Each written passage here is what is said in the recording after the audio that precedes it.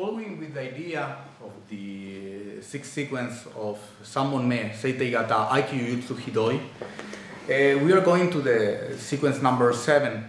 In this case, Rebecca-san, per-sensei, will attack me again with a right single tsuki. To say, we have to remember that the idea was not to punch, but to take out, to grab, to handle my katana or to handle my knife.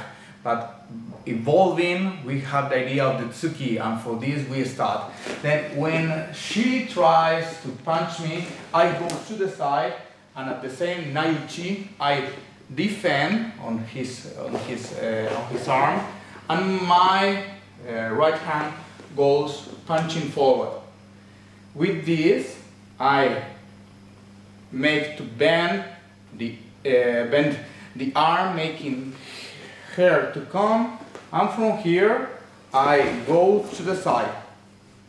When I have put Hosan, please stand up in order to watch closest details. From here we have this control. She is going downward in order to sit.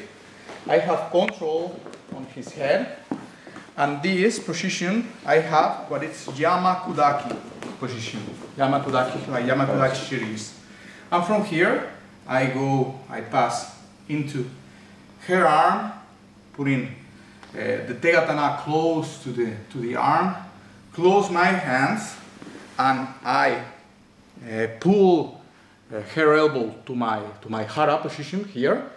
And now it's very important the action of the hara, the action of my hips here, in order to twist my waist, twist in order to make a stronger position. Then the details here, it's very important. Starting from the beginning, one more time.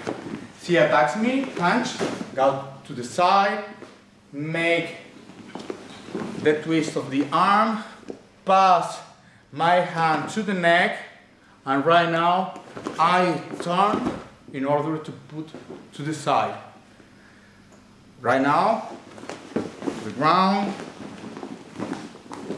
pass around my hand, close the hands, and have the control here. Go up to Makuchi no Kamae and end the technique. Then this is the explanation, the anthropological details and movement technical details too, in order to understand what is the technique number 7, the 7th sequence of Sanbon me Aikijujutsu Hidoi. And I expect to solve all your doubts. Okay? Thank you very much.